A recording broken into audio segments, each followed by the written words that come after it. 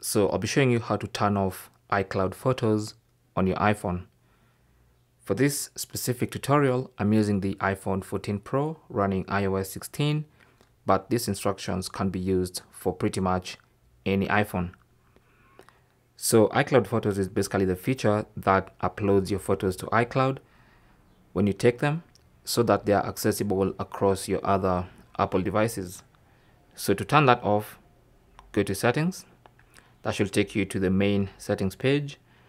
Scroll down and find Photos.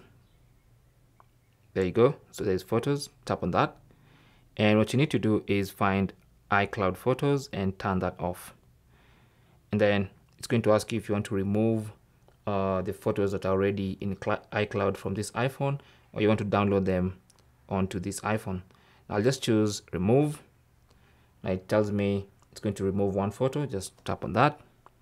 And that's going to now turn off iCloud Photos. There you go.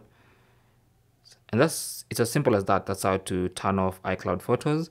And you can do this in case maybe your iCloud storage space is full and you don't really want to upgrade, or for whatever other reason you might want to disable or turn off iCloud Photos.